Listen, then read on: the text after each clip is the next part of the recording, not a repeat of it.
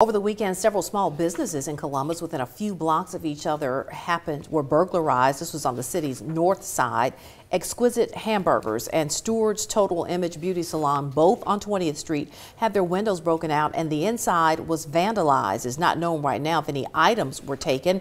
And then at Skeet's Hot Dogs, 2 blocks away on 14th Avenue, the windows were also broken out there.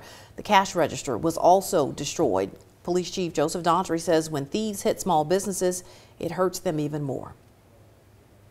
Now you done bust a window, you done tore up their register. They might only have one register. Now they got to pay somebody to fix the glass and whatever other damage that you do on top of it.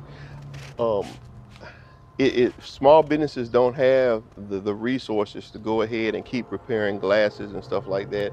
That's why we're trying to do the best that we can, but we need citizens' input. If you see something out of place, call us.